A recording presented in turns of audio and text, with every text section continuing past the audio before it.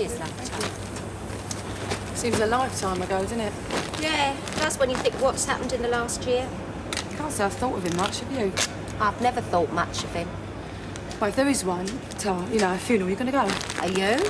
I suppose so. It's a bit strange, though, isn't it? Yeah, well, we've all been there once already, haven't we? Excuse me, Mrs. Fowler. I was looking for my mother.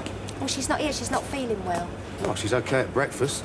Yes, but by 10 o'clock she felt really rotten. That's why Muggins is here. She's gone round to see if Dr. Legg can fit her in. Well, what's she want to go and do that for?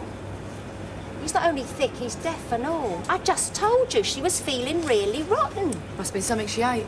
Well, thanks for all your help, Mrs. Fowler. I really appreciate it. Thanks for all your help, Mrs. Fowler. I really appreciate it. You don't fool me one bit, Nick Cotton.